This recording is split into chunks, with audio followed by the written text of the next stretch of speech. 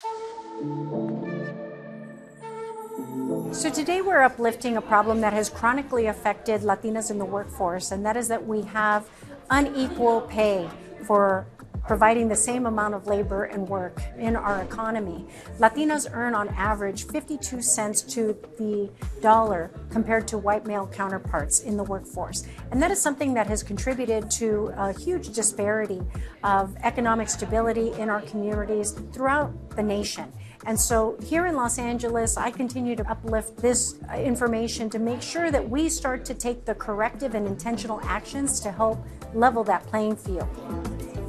Today was an amazing day. I was privileged and honored to receive a recognition from the City of Los Angeles, from Councilwoman Rodriguez, in honor of the work that I and many have done over many years for Latina Equal Pay. We hope that we're able to make the changes necessary, so being able to receive a recognition on top of being able to do that important work, I mean, it's just truly an honor.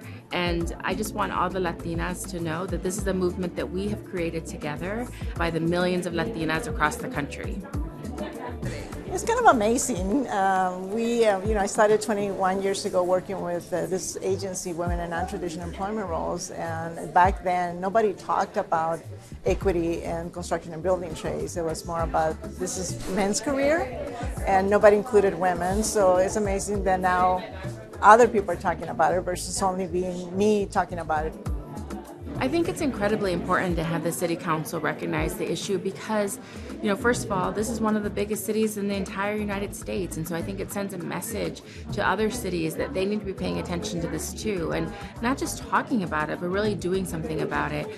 This pay gap is one that's existed for decades, and it's one that's having a grave impact not just on Latinas today, but into the future.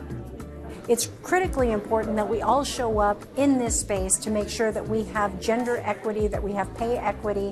Whether you're in a leadership role or whether you are that worker, we must continue to organize, mobilize, and work with intentionality to change this environment for everyone.